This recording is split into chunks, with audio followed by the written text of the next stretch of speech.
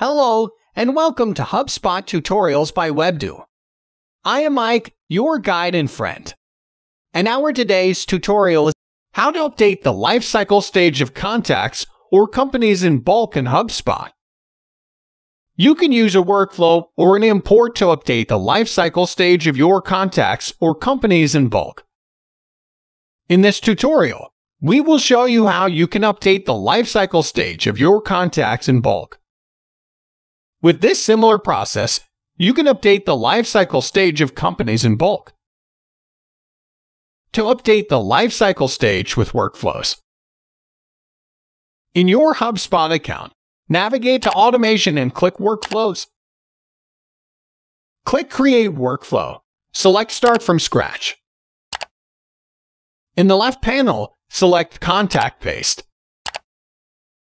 Now set your contact's enrollment criteria.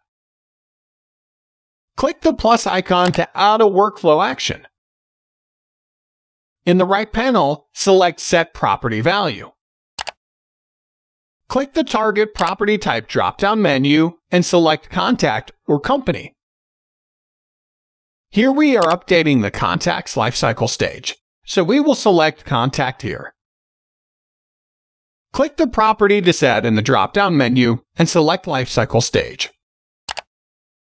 Then, in the Lifecycle Stage drop-down menu, select the Lifecycle Stage value you want to assign to your records. Click Save. When you're ready, in the upper right, click Review and Publish. With the workflow enabled, enrolled records lifecycle stage will update accordingly. To update the lifecycle stage with an import, create a CSV file with the emails of contacts or company domain names of companies you want to change the lifecycle stage for. Include a column with the lifecycle stage and enter the new value for your records. Once done, navigate to Contacts and click Contacts. Click Import. Click Start and Import, then select File from the computer. Select Contacts or Companies as your import type, then click Next. Select a file to import, then click Next.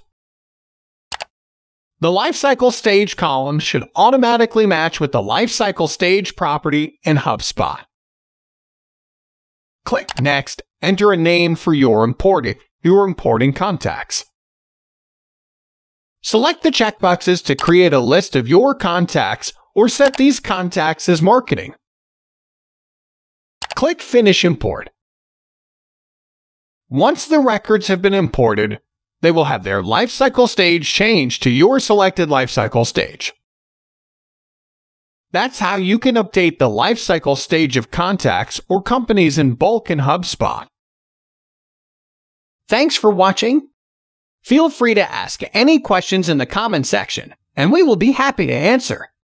If you liked the video, give us a thumbs up and press the bell icon to subscribe to our channel. To know about our HubSpot services, visit us on www.webdo.com.